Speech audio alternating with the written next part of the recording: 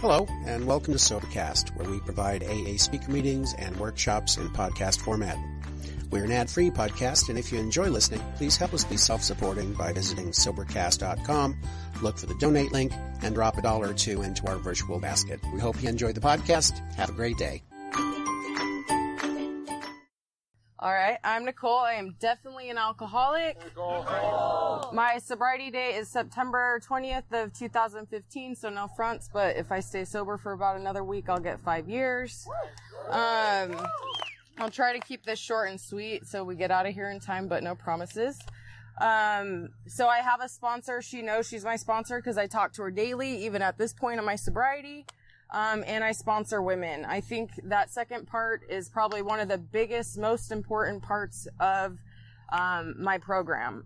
There was a time where I thought that wasn't for me, and I got to see what happens when that's not for me, and I almost went back out. So today I sponsor no matter what. So a little backstory, what it was like. I have a mom and dad that are super polar opposite of each other. My mom's like a big Bible thumper, and my dad doesn't really believe God exists. My mom's allergic to alcohol much differently than I am. She takes a drink of a beer and she's got a headache, while my dad is allergic to alcohol in the same way that I am, that he is an alcoholic who hasn't found a solution yet. So crazy enough, they didn't work out, right? Two polar opposites like that didn't work out. So my parents got divorced when I was very young. That wasn't that big of a deal for me. It was probably like one of the best things that could have happened for me. And my dad just wasn't really ready to be a dad. But my mom, she was made to be a mom, you know, so she was a really amazing mom. I lived with her mostly, and you know, life was really great because she got married for the second time. She's been married a few times. I have a lot of daddies growing up. You know, life was super great. I had a dad that loved me. I had everything I wanted.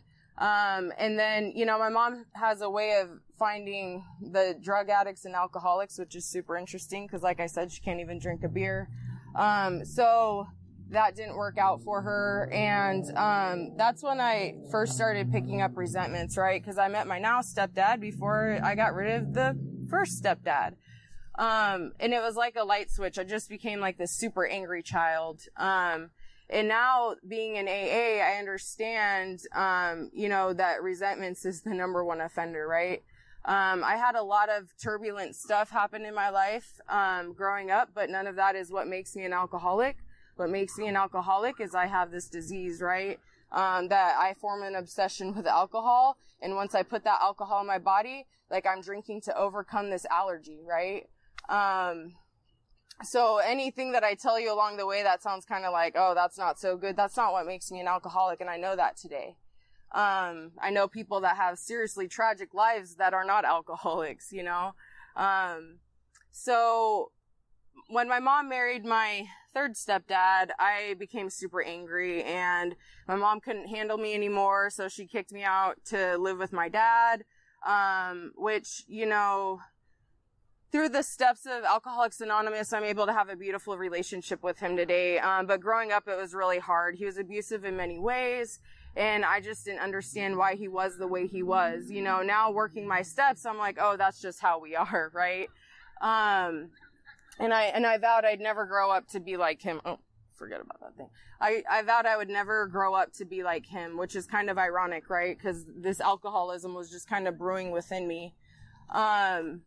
And so, like, I was kind of what you would call a late bloomer. I guess, you know, since I've been in the rooms, I realize I'm a late bloomer. But I was super into church. I super loved Jesus. You know, but I was just super angry. You know, I was super full of fear. All these things started cropping up within me and, you know, forming this disease before I ever took my first drink. And so when I went to my first party, you know, I never had a first drink, right? I had a first blackout. I can honestly tell you, I don't think there's ever been a time where I just had one beer, you know? And I didn't think that wasn't normal. That whole saying, that you don't drink to get drunk. I was like, who does that? You don't drink to get drunk. Like, why would you drink for the taste, you know? And then going to AA meetings, I was like, oh, okay, so that's probably what makes me an alcoholic. Cool.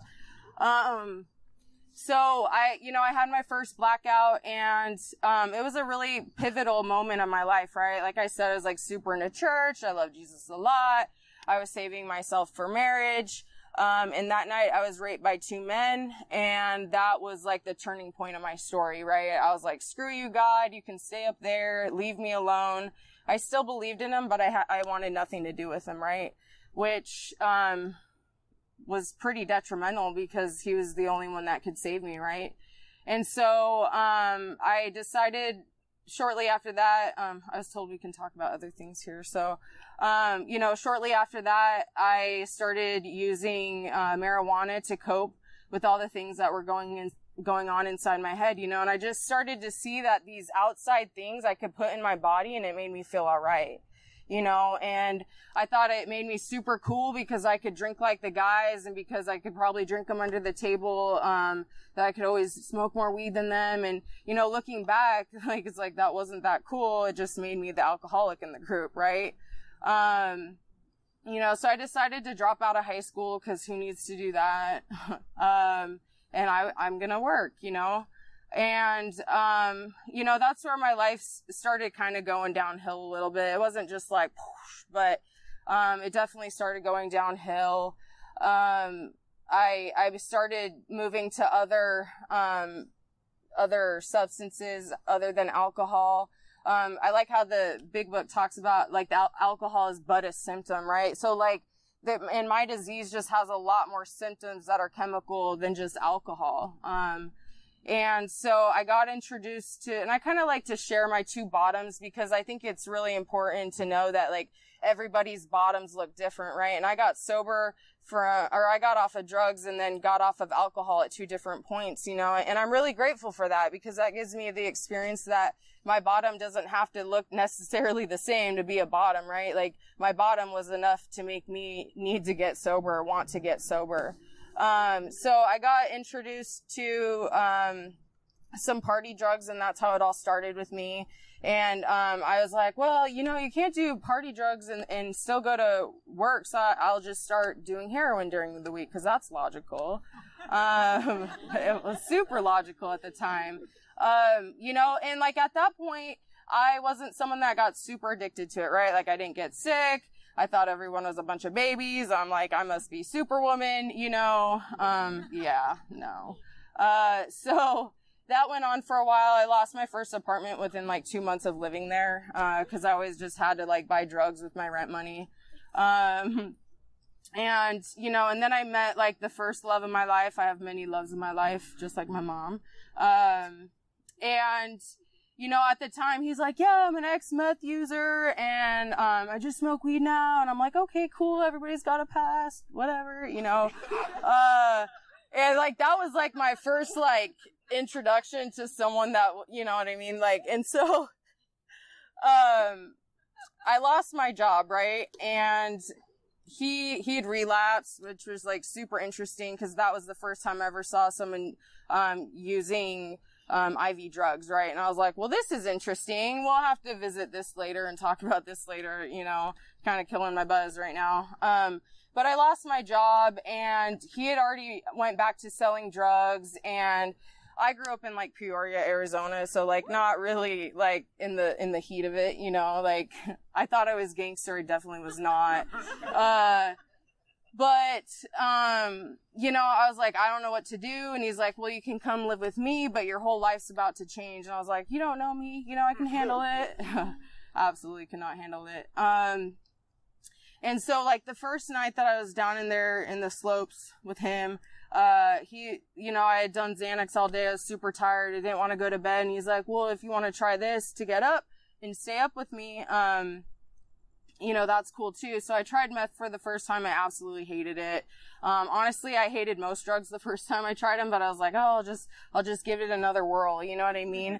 And like looking back, it's like that was that obsession, right? Like, because even though every part of me, did not want to do it. I was already powerless to it at that time, right? Like, I just wanted to escape the way I was feeling.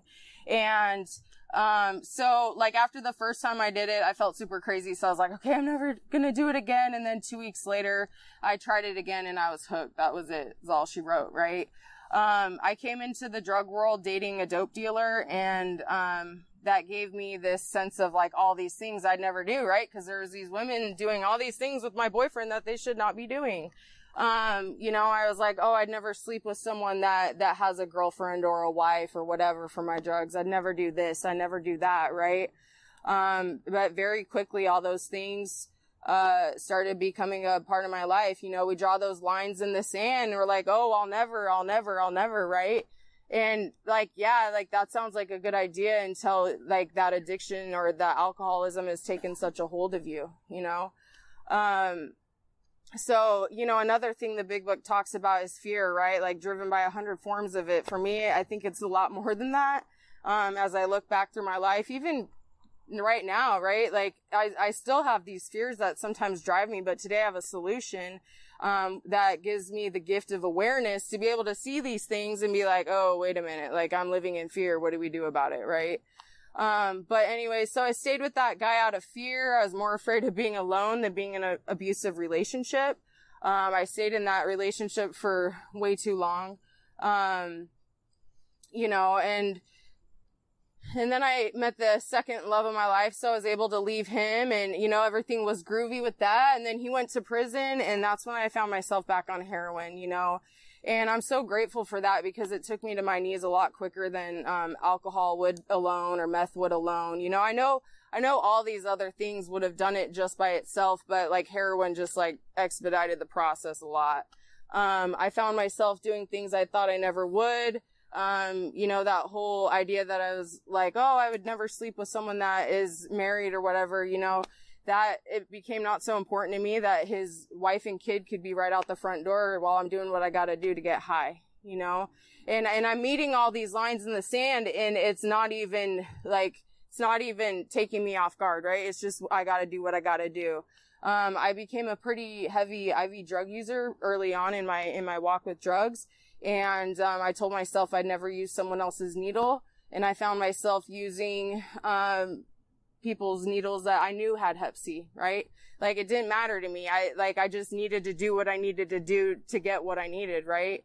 I was just doing all these things because I was completely powerless over drugs. And I realized it, right? It wasn't that I was like out there oblivious to the fact that like, oh, I got this. No, I knew I didn't have it. And it was the most depressing feeling I had ever felt, right? So, I just remember being on a bathroom floor and being like, God, if this is it for me, like, if I'm never going to find a way off of this stuff, you need to just take me out, you know? And it gave me a little hope that, he didn't take me out. I'm like, oh, maybe you'll come in on the other side of that prayer someday, you know? But I just I could not come to believe that a power greater than myself could heal me, right? It was so impossible. So one of my biggest ways of getting through life was I was a master manipulator. You know, I'm a female. I didn't really have to have a hustle other than that. And I met this guy that completely altered, how my life went. I had tried to manipulate the wrong guy, as sometimes it goes. And, he ended up roofing me and beating me within inches of my life after taking me to California, right? And I remember waking up being like, well, this is not good. You know, I went to sleep in Phoenix, Arizona, and I'm waking up in California, and I have no one that I know around me. He wanted me to work for him, and I was like, you know, I'm not really above that whole idea, but I'm not gonna do it for someone else. You know what I mean? Like, I'm that selfish and self-centered that's mine, you know? And so when I refused to do that, like, he beat me within inches of my life, and it was the best thing that ever happened to me, because in that moment, all of a sudden, all I had was God, right? Like, it took me back to that, you know, like those foxhole prayers, like, all right, God, if you just do this, you know, and I remember just telling God, like, everything slowed down so much. I just remember telling God, like, not like this. You know what I mean? Like, you can take me out any other way, but not like this, because this will make my family sad if I die like this, right? If I overdose, they'll just be mad, right? Which is crazy. That's not true. When we overdose, our families really do take it hard. You know, so it was like crazy. Like, God just like made that man stop. It was a miracle. And I was, you know, like God could have allowed for that situation not to happen, but he allowed it to happen because he knew it was what was going to save my life, right? So I ended up going to the hospital, and I had warrants, that I didn't know they did warrant checks at hospitals, so I was pretty shocked when they did that. The cop was like, all right, I'm going to take you with me. And I was thinking, oh, cool, I'm going to go to a women's shelter. This will be great. And she's like, put your hands behind your back. And I was like, oh, okay. So I went to jail. It was a lot nicer in California jail than here. They feed you 3 times a day. So that was nice. But you know, while I was there, I just had I talked to my sister, and she's like one of the most important people in my life. And I was like, man, please forgive me, you know, like, I'll do anything. And she's like, sure, just don't do drugs when you get back. And I was like, you got it, I promise, you know. And I hung up the phone, and I was like, oh my gosh, what did I just tell this kid? You know, like, for me, I was never the type of person that liked using drugs, you know, like, I hated it every day. And I'm like, if I could quit, I would have, you know. So I'm like, all right, God, you like really pulled something amazing off. I need you to do it again. I need you to help me to not do drugs. And I do not know what that's going to take, you know? And for me, my story's a little different. Like, that obsession to use drugs was just lifted. I know it's not that way for everybody.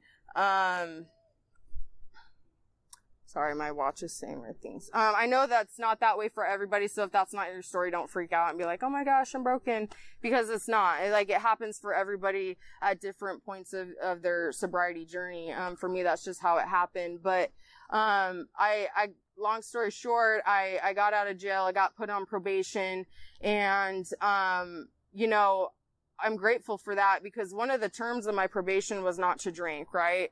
And I thought, well, I'm just a drug addict, so this is totally fine. I can just drink, and, you know, and that'll be cool.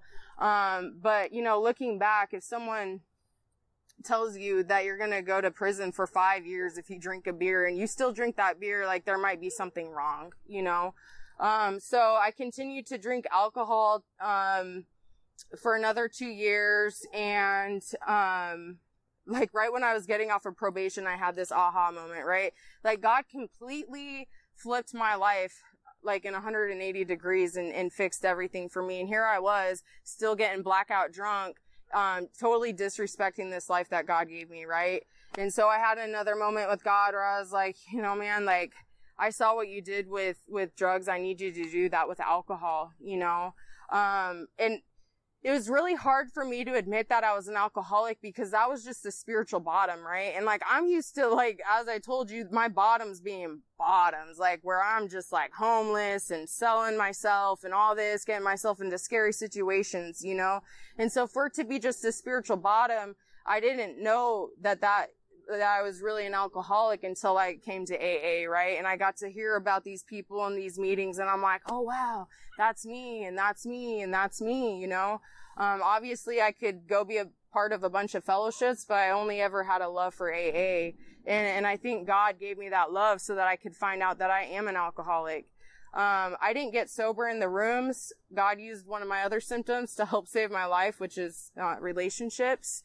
And, I started hanging out with an old friend, and he was in AA, and I knew I was super attracted to him, but I thought it was just for looks. But what was so attractive about him was he had a solution, you know, and I didn't have one. I had God in my life. I was sober. I was white knuckling it, and I did not have a design for living, right? Like, my life did not really take off until I came to the rooms of Alcoholics Anonymous. You know, but like, while we were together, I'm like, I'll do my Jesus stuff, you do your AA stuff, and we'll just leave each other alone and meet in the middle, you know? And he always had like these super interesting things he'd say, talk about acceptance and gratitude and all these like big, amazing things to me. And I started reading the big book, and I'm like, oh wow, like, he was just taking this from the big book, you know? I thought he was like super amazing, which he is, but like, that was from the big book. You know, and I did have a psychic change, and, I continue to have psychic changes, right? Like I'm always having these spiritual awakenings where this solution becomes even more real in my life, right? COVID sucked for everybody. I think for me, like with meetings being closed, I got to really see how strong my program was. So I have a sponsor that became a sister and a best friend to me, and like her kids are like my nephew and my nieces, right? She had a baby that was born with a genetic defect, and he was very, very sick. And I got to, you know, shoulder that burden with her, and then, take care of a very sick baby with her, and then got to go there while she was holding her dead son. You know what I mean? And while that's all going on, I had a business at the beginning of COVID that I was losing, right? So all these things start to pile up. And, I was supposed to get married, 2 months ago, and obviously not married. So that was starting to fall apart. And all these things, right, that I was like begging God, like, if you just put this back together or this back together, like, it's okay if you take this, right? Like bargaining with God, which it doesn't work like that.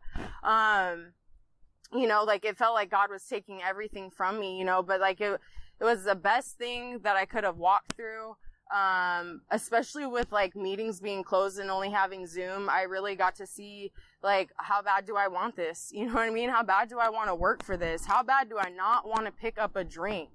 And so, you know, God did take all those things. He didn't leave any of them. He took the relationship, which I thank God so much for today, right? Cause like that relationship was ran on fear. I've gotten to see my favorite step is step 3, right?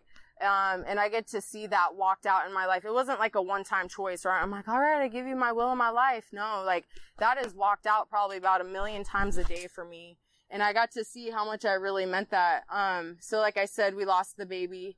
God took that relationship, which, thank God he did, because I almost married someone completely out of fear.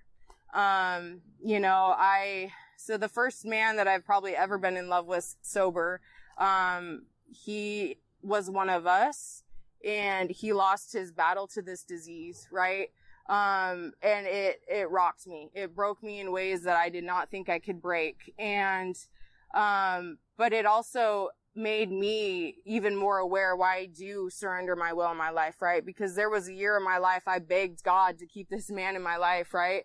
But he relapsed, not long after we broke up, and getting to see what God already saw way down here, you know, down the road a little bit helped me to trust him a lot more, right? Because if God would have been like, okay, yeah, no, you're right, Nicole, you should have everything exactly as you want it. Like, who knows where I'd be right now, you know? And that's why it's like I practice these things, right? I practice these principles in all of my affairs. I'm not perfect at them. I struggle with them a lot. Some days I'm full of fear and it can almost rule my life. Sometimes I want to take my will back. But I've learned when I do follow the steps as they're outlined, I get to be happy today, you know? Like I can have a thought of a drink and it not turn into an obsession today. And to me, that's a freaking miracle, man. I used to think about a drink and I was already at the bar. You know, today I can think about a drink, call my sponsor and, you know, do the things necessary to stay sober, you know, through some really rough stuff. You know, now I'm in this new season of change where I get to start a new job because that business ended. I get to be single and just be with God and see what that's like. I've gotten to continue to work with new women all throughout this COVID pandemic because, you know, if you pray for sponsees, God's going to bring those to you, you know? So I'm sponsoring women right now I've never even met, which is really an amazing experience for me. You know, and I've noticed too, like all these things that we're usually praying for God to take away from us is usually what God's gonna like grow us into the people we're supposed to be, right? Like if I would have seen this whole season outlined, I probably would have been like, all right, God, let's skip over this chapter. Let's just, roll with it. But I'm so grateful that I do surrender my will and my life over to God today, because then it gives me that peace and acceptance walking through these things, to know that, like, all right, God, I don't like how it looks, but I trust you, right? That's the only difference. Like, I don't think this program calls you to love torture, right? No, it just helps you to surrender to something bigger than you, and whatever that looks like, right? We all have, there's so many different higher powers within AA, and I just think it's cool that a group of drunks can, surrender to something bigger than themselves, right? And stay sober through it. Through this program, I've been able to have a relationship with people that I never thought I would, because now I get to see that I'm not a victim, right? There's that fourth column that on my first fourth step, I left out my part, which is the whole point, and my sponsor's like, what the heck? I think you missed the point. And I was like, oh, okay. But what a gift today. I get to see Nicole has a part, right? And that's the only thing I have any control over, right? And I get to grow into a better person today. And me being that better person today is able to have a relationship with my sick dad and know that he is the way he is. But hey, maybe if I just show up and be the only big book he's ever read, that might do something for him, Today I get to have amazing friendships and relationships because this program's taught me how to say sorry and make amends. That's not something I was ever able to do, right? Pride is my number one character defect, and I would ride that out. I never had anything to apologize for anyone, because don't you know what you did? And that's another miracle that this program has given me. Outside of the miracle of not having to pick up when life sucks. I'm sorry, I'm getting nervous because I'm trying to be out of here by 9 for you guys. Yeah. Let's see. Okay, well, it's 9:09. Thank you guys for having me, and I'll wrap that up. Let's go. Hi, everyone. My name's David. I am an alcoholic, and I'm very grateful to know that today. And I want to thank Scott he actually asked me to come and speak for you guys before the pandemic hit. I was actually looking to coming down to your basement, and but here we are. Thank God we have technology. Back when I got sober, we didn't have technology. We didn't have cell phones, computers, and I don't know what we would have done back then, but I'm really grateful for this because it's keeping me connected. And I want to welcome the newcomers.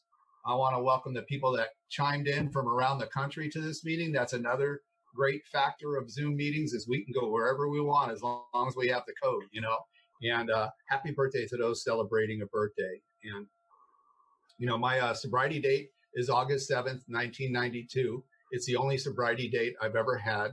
I came to Alcoholics Anonymous, and you guys grabbed me by my collar and yanked me in, and I've kind of been here ever since, and first and foremost, I haven't taken a drink, a pill, or a fix in a little over 27 years. And if you're new, that's the first thing you got to do is just don't take anything.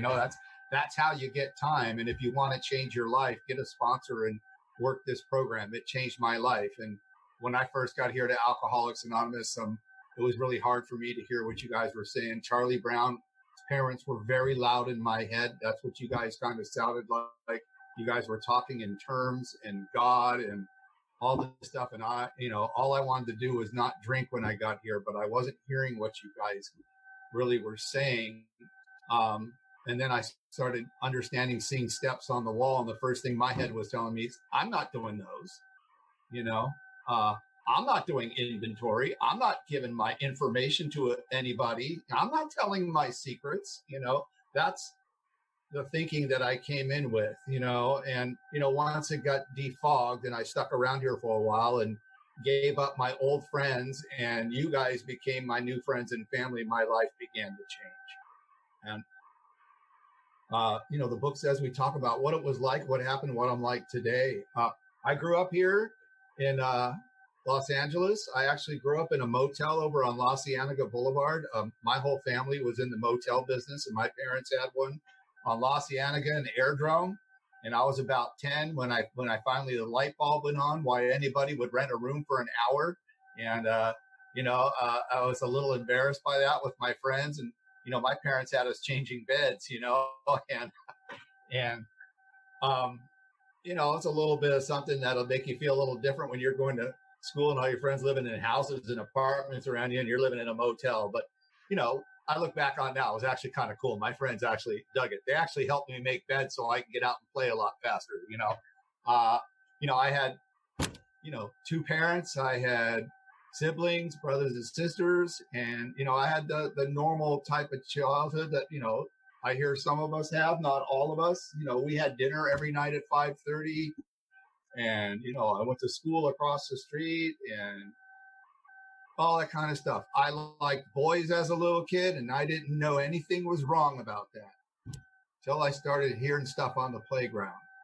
The first thing that made me feel different is guys were telling me, and the church I was going to were saying that kind of stuff was wrong. And so I learned my first thing was that's something I can't tell anybody about, so I learned to stuff that down. When I was 12, I went to a friend's bar mitzvah, and they let us drink whiskey and Cokes, and I got my first drunk on them, and I really liked it. I liked the taste of it. I liked it when I was growing up. My parents used to put brandy on our gums when we got toothaches and stuff like that. My dad would give us little sips of beer when my mom made spaghetti dinner, and I really liked the flavor of alcohol. I loved alcohol, and what I discovered at 12, that first drunk, is I like the effects produced by alcohol.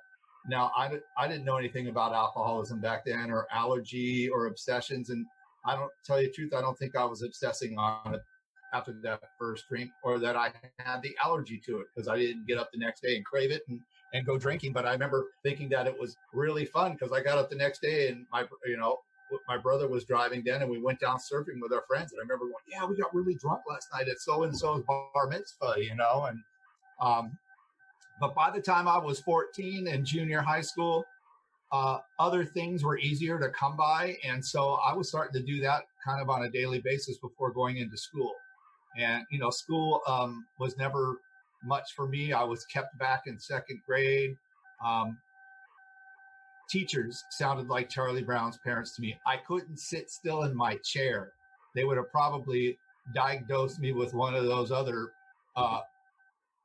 things they diagnose kids with today and put me on something, but I don't think they were doing that back then. But my mom got me a tutor for reading, and I didn't like that. And I didn't like doing homework. I'd rather be outside playing. I always wanted to be outside. I never wanted to be inside. And I was one of those drunks that didn't like to stay home. I liked to go out all the time up until I got sober. I was always out and about, always getting in trouble because I wasn't a stay-at-home drunk. But by 14, like I said, I was doing something pretty much on a daily basis. And this girl I knew when I was in 8th grade came to me one day, and she goes, hey, I found these things in my grandma's cabinet. They're supposedly really good.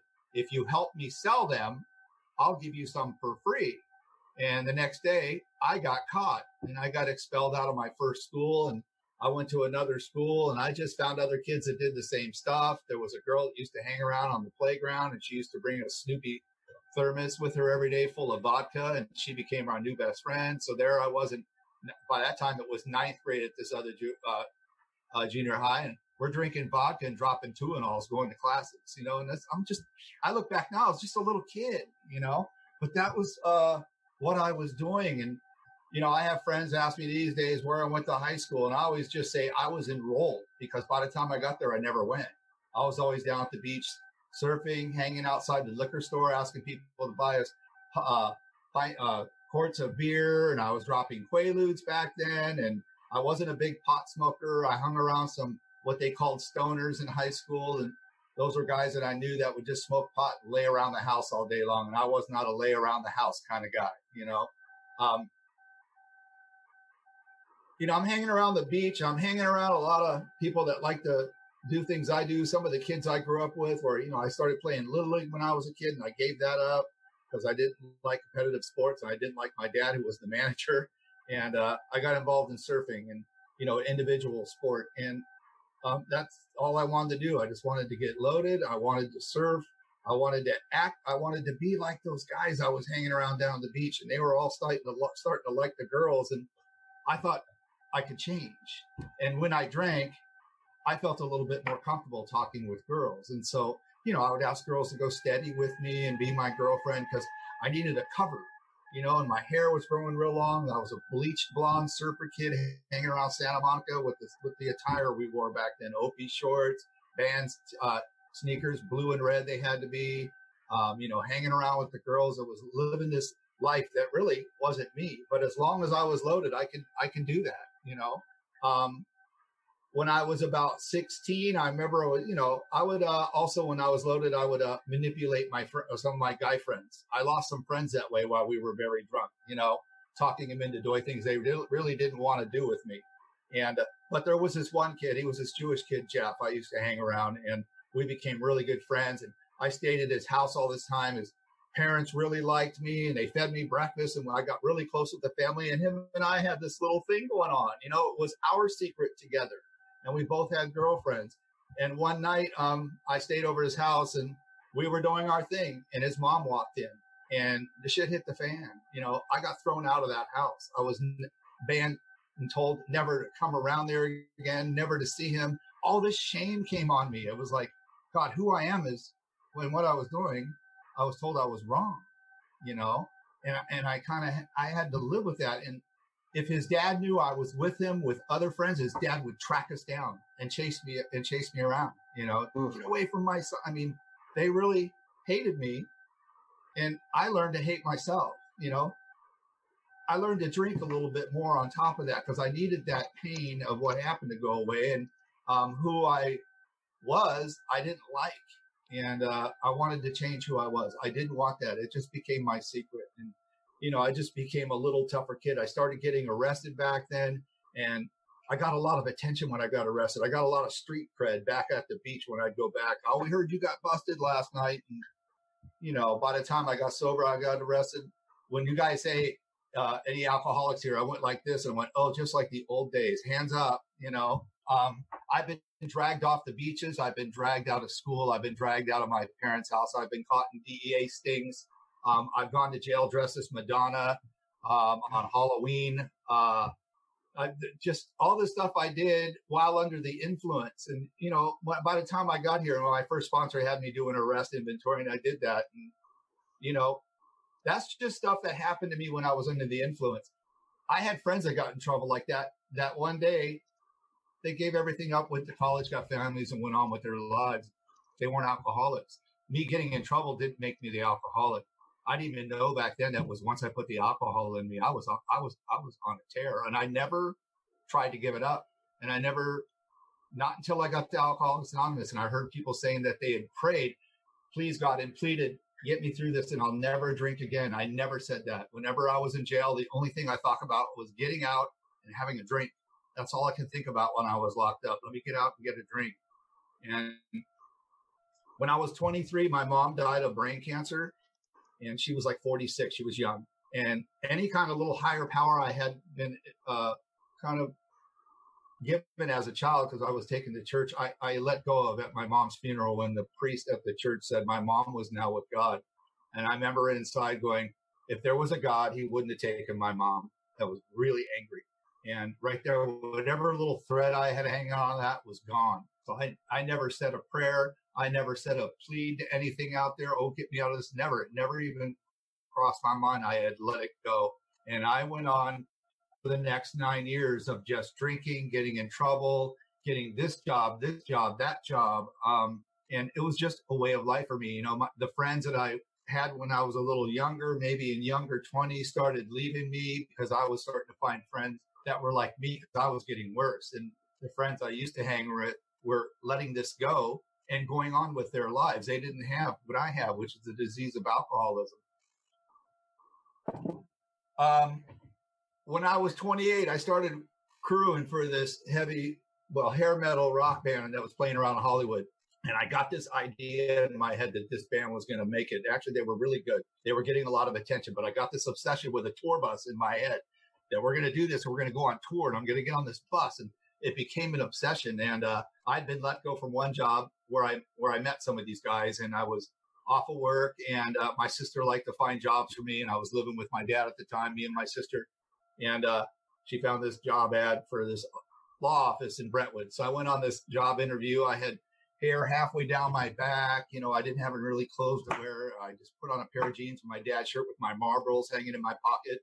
I smoked back then. And I went on the job interview, and, you know, the office manager was really cool. You can smoke everywhere back then, you know, and she said, "Oh, I see you smoke. The smoking office, you can smoke if you want." So I lit up during my interview, and I sat with this lady, and then I left. And an hour and a half later, she called and said, "Hey, you got the job." And I went to work that the following Monday, and I went to work working in the copy room of this large law firm in Brentwood, you know. And it was just, in my head, it was going to be a temporary job. It was just going to be a job until the band got going, you know. And I started doing that.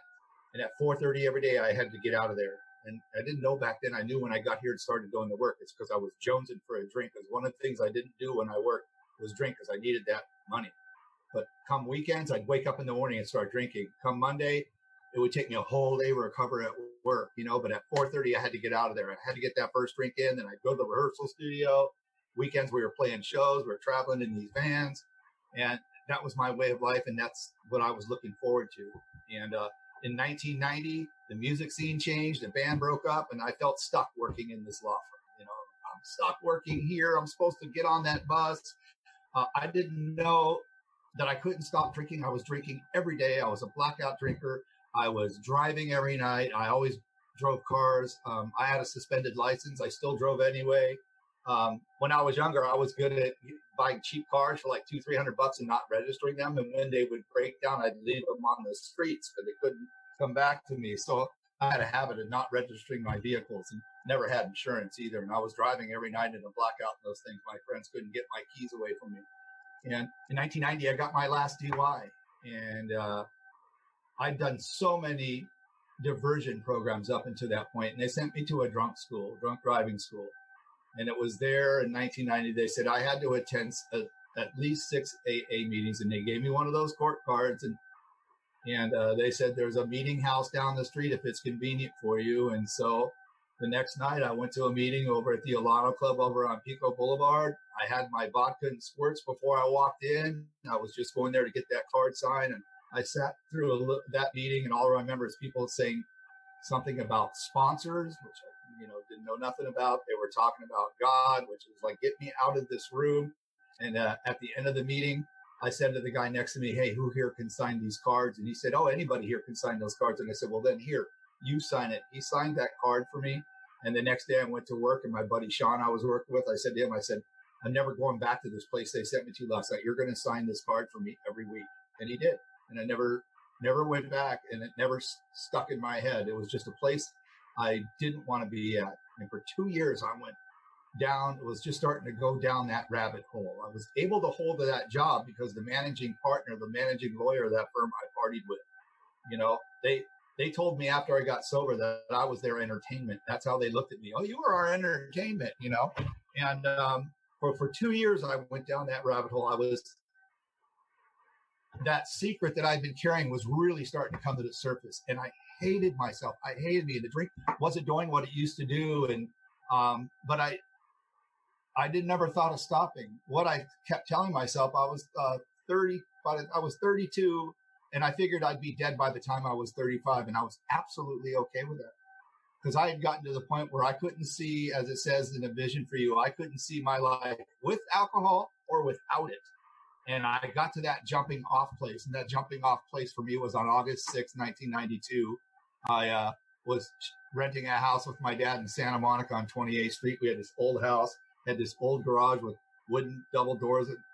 And I was driving this little pickup truck back then, and I pulled everything out of the garage. There hadn't been a car in there since we lived there. We lived there for a year, just had our stuff. So I pulled everything out, put my little pickup truck in there, and stuck a hose in a tailpipe and hopped in, closed everything down. And I woke up a couple hours later with a screaming headache.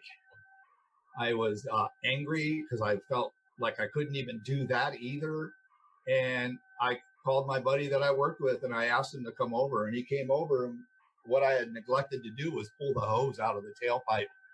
And he didn't say anything when he got there. I remember him staring at the garage, and then he just said, well, let's get your car out of there and put everything back before your dad comes home. Because my dad was driving a cab back then, and he came home for lunch every day. And I didn't want him to find the mess. And so we did that. And then my friend took me to his house, and his wife and him fed me beer the rest of the day. They fed me dinner that night, and they drove me home, and they dropped me off, and they said, we'll be back tomorrow morning to pick you up at 8 o'clock. And I didn't ask any questions. And I got up on August 7th, 1992, and they picked me up at 8 o'clock, and they took me to St. John's Hospital. And I met with a doctor there, and we talked a little bit with that doctor. He was suggesting I go and check into the hospital to relax for a few days. You know, we were going, there was other things that are said that I don't remember. You know, it was very much in a fog. And, you know, everything that, you know, reality was hitting me, what I had done the day before. And it was a Friday, and he suggested I go in that day. And in my head, I wanted one more weekend. And my friend said, no, you're going in today. And I signed some paperwork. And the next thing you know, I was locked up on a 5150 in the psych ward at St. John's. And I spent the 3 days over that weekend detoxing pretty good. And I remember my dad coming in and a couple of friends. And then that Monday came around, and my doctor came in to see me and said, would you mind staying for a few more days?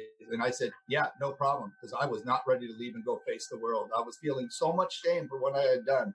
And I didn't want to go home where my dad was, because I was like, God, his son just tried to kill himself. And I was like, and I didn't know what to do. I was really, mind was busy. So I said, yes, I'll stay here. And that Monday, I was in a process group, and they said, hey, there's somebody here to talk about alcoholism. He's in the next room if any of you want to go over there. And two of us went over there, and a guy had driven out from Pasadena. He was a member of Alcoholics Anonymous. That's what I remember. I don't remember his name. I don't remember his story. I just remember he was there. And at the end of meeting with him, he gave us each a big book. And I went into my room that night with nothing to do, and I started reading. And in the beginning, I got to the doctor's opinion, and I started reading the doctor's opinion, and kind of had an aha moment when I read that part about the obsession of the mind, the allergy, the phenomenon of craving that happens when I put a drink in me, because I always thought it was like drink number 8, drink number 9. I didn't know it was number 1, but I never said I wasn't going to go and drink the next night. I always said, I'm just going to have a couple tonight. And I never had a couple. I didn't know once I started, I couldn't stop, you know. And I was also adding this white powdered supplement to my drinking habit back then, so I could drink a lot more, you know. And I ended up spending 8 days there. They had H&I panels come in. You know, I got a little bit more defogged as I was staying there. I was reading the book. And on day 8, I had an internist at the same time, because I had a distended liver, and I had they wanted to keep monitoring my liver. And on day 8, the psychiatrist came in and asked if I would join the rehab that they had at that hospital. And I said no. I completely balked at that. And I said, I need to get out of here. And he said, well, I'll sign you out if you promise to go to Alcoholics Anonymous. I said, I'll go to Alcoholics Anonymous. And, you know, they signed me out. Now, earlier I said every time I was in jail, the only thing I could think about when I got out was getting a drink. And, you know, in hindsight, I don't know what happened, but I got out of the hospital and I went home. And I got up the next morning and I went to work. I hadn't been there in 8 days. There was 2 people there that knew where I was, and nobody really asked. And when I got off, I knew there was a meeting over on Ohio Street, because a friend of mine did all his DUI AA meetings at this little building, and my sister happened to live by it. So when I got off of work, I went and hung out at her house until the meeting. And so I drove over to where the meeting was. I got over there 15 minutes before, I think it was, and I parked my vehicle across the street at the baseball fields, and I was jaywalking across. I had to wait for the cars to go by, and this other guy walked up and stood right next to me doing the same thing and looked at me and said, are you new?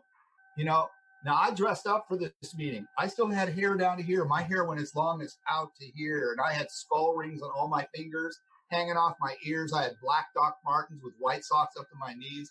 I had these blue shorts below my knees, a white wife beater tank top on. And I thought I was looking good. And he was in a suit and tie, you know, and asking me if I'm new. And I just blurted out, this is my first meeting. And he said, great, come with me. It's a busy meeting. We got to get you a seat. And he led me into this meeting, and there was teeth and hands coming at me. Everybody was smiling and laughing, and it was smoke filled, and these business cards were being put in my hand. I'm saying to this guy, what do I do with these? He goes, oh, you call people. And in my head, I'm like, I'm not calling anybody. I'm stuffing in my pockets. And I wasn't smoking them, but what I remember from that meeting was meeting Mark, who became my first sponsor, and him saying, "What side of the room do you want to sit on?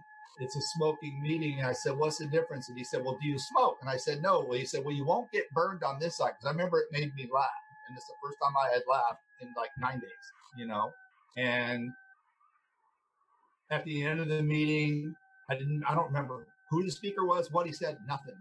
But at the end of the meeting, he gave me a meeting directory with his phone number in it. And he had circled some meetings for the next night, which was a Tuesday. And I called him the next morning and I said, "Hey, which of these meetings are you going to?" Because I wanted to go where he was at. He's the only person I knew. I was uncomfortable around my own friends unless I had drinks in me. And he said, "I'm not going to any of those meetings, but just go to the ones I circled for you." And I said, "Well, what's the difference from the meeting that you're going to than the meetings that you circled for me?" And he said, "Well, the meeting I'm going to is a gay meeting." And I said, "Well, that's my problem." And he kind of laughed and he said, "Really? Well, then come down and meet me at this meeting." There used to be a meeting at Jocelyn Park in Santa Monica on Tuesday night. It was very large. And I drove down to Jocelyn Park. It had a big green lawn then. It's a dog park now.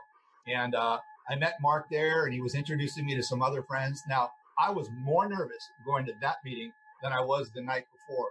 Why? Because I never hung around gay people when I was closeted. Because in my mind, I would be guilty by association. Never had been to a gay bar, never had any gay friends, nothing. So I was really uncomfortable going there, And I get there and everybody's really friendly and they're sitting with us out on the lawn. And Mark says, "Your problem isn't that you're gay. Your problem is you're an alcoholic. And if you go out and drink again, you're going to drink and die. But if you don't get honest with who you are, you're going to go back out, drink and die." And in my head, I was thinking, this guy's really rude, But I look back now and I'm really grateful he said that. So I went through that meeting and I was calling him for a couple of weeks. And I started to get what sponsorship was because people were talking about it in the meetings. And when it finally clicked, I was talking to him one morning and I said, "Sponsorship's kind of like what I'm doing with you, because I call you every day." And he goes, "Kinda." And I said, "Well, will you be my sponsor?" And he said, "Well, are you willing to go to any length to get sober?" I didn't know what he exactly meant by that, but I needed a sponsor. And I said, "Yes." And he said, "Okay, you call me every morning like you have been, but at 7:25 a.m., no earlier, no later. I want you in a meeting every night during the week, the same 7 meetings every week. I want you to get a minimum of 3 commitments. And I want you to be at my house at Thursday nights at 6 o'clock before the meeting to start going through the book." And in my mind, that was a really tall order. In my mind, it was screaming, "What?" But what came out was, okay. And so I started doing that. I would get to work because we didn't have cell phones, and I'd get there early. And then at 7:25, I'd pick up the work line and I'd call him and I'd check in with him. It was the same stuff. "What do you want today? Did you drink today? No. Can you stay sober today? Yes. Meeting are you going to tonight? Do you have a commitment?" I started getting commitments at the meetings. I started showing up at those meetings. The first couple of weeks sobriety, I used to have this house that I hung out at with about 6 people, and that was the party house. And so after the meetings, I was going back to that house. How I didn't drink or use is beyond me because they weren't hiding it from me, right? 10 minutes. One night I was sitting at the meeting and, some of the new friends I was meeting around AA, one of them was Randy. He doesn't live around here anymore. And I was sitting next to him at Tuesday night. And he said, "Hey, Dave, where do you go after the meeting?" So I told him. He didn't tell me not to go there. What he said was, "Well, we go to coffee over on Abbott Kinney after the meeting. Why don't you join us?" And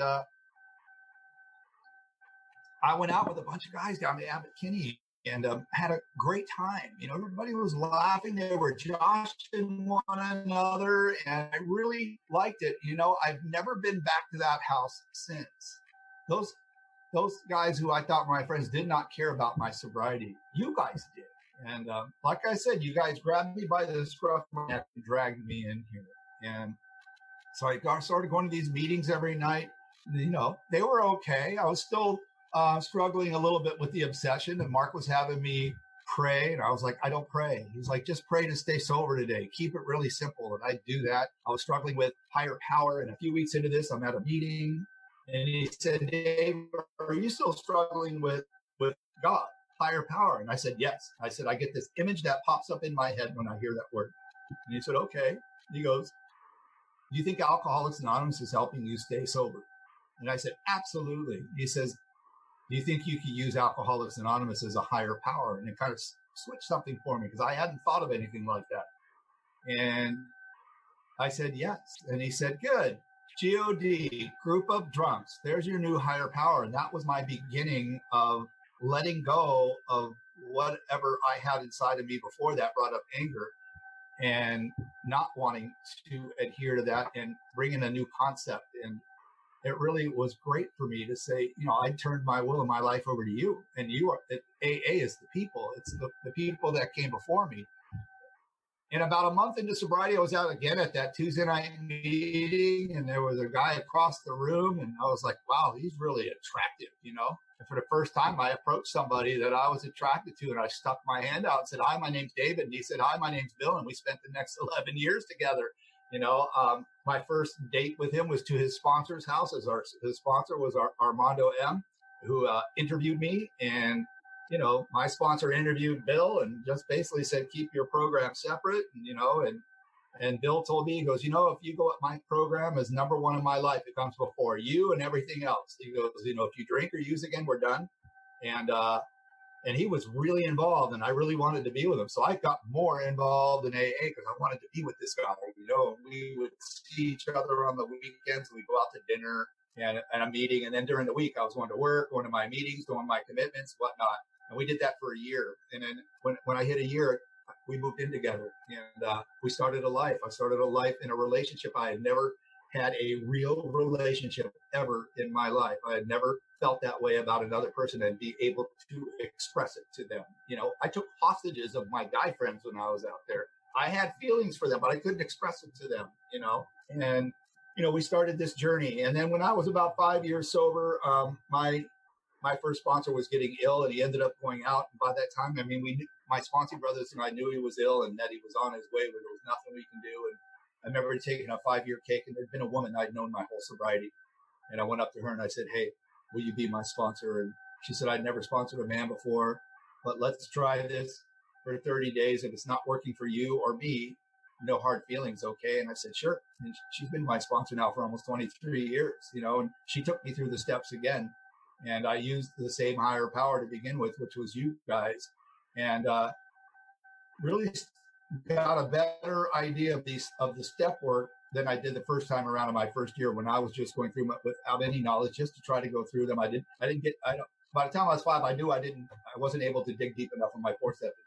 I had just scratched the surface. And David, yeah, David, 5 minutes. You got it. Thank you. And, one of the things that came up in my, for my 9th step was I had a little sister. She was 8 years younger than me. When I was 8, she was born. She was born very sick.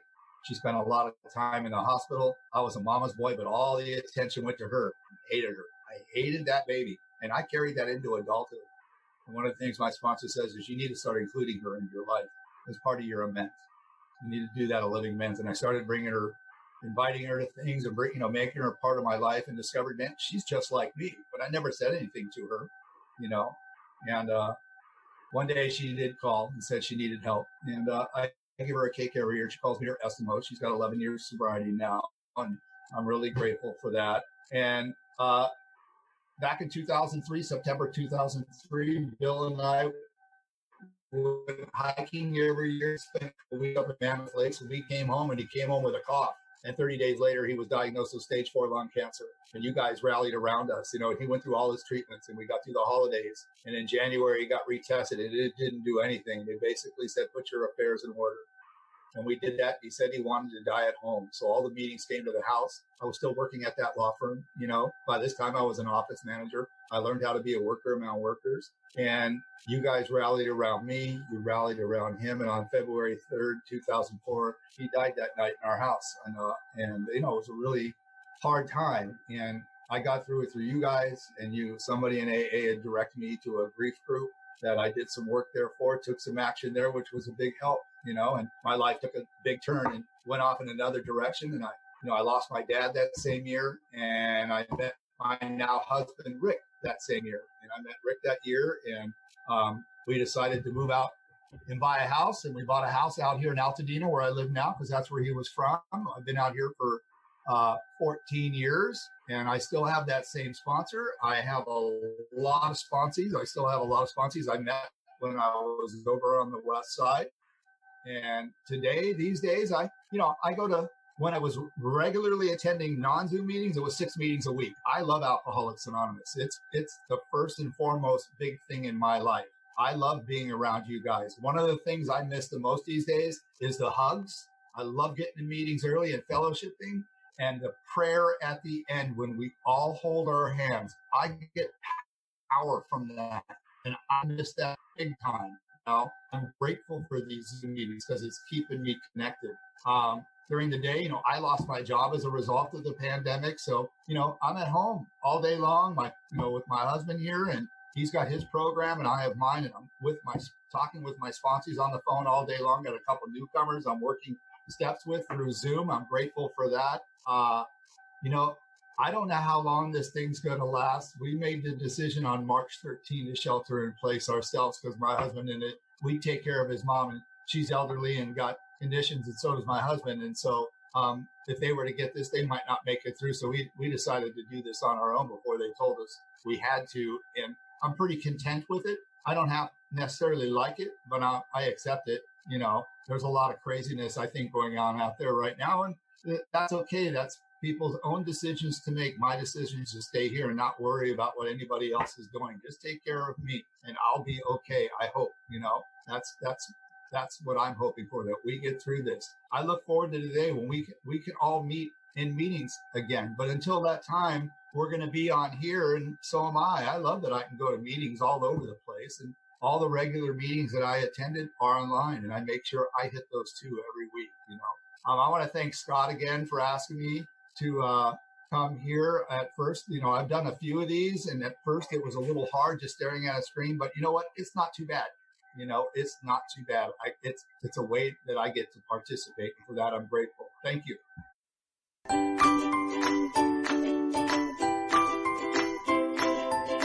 Thanks for listening. I hope you enjoyed the podcast. Sobercast is ad-free, and we'd like your help in order to keep it that way. So if you'd like to help us be self-supporting by pledging $1 or $2 a month, visit Sobercast.com and look for the donate links. Thank you very much.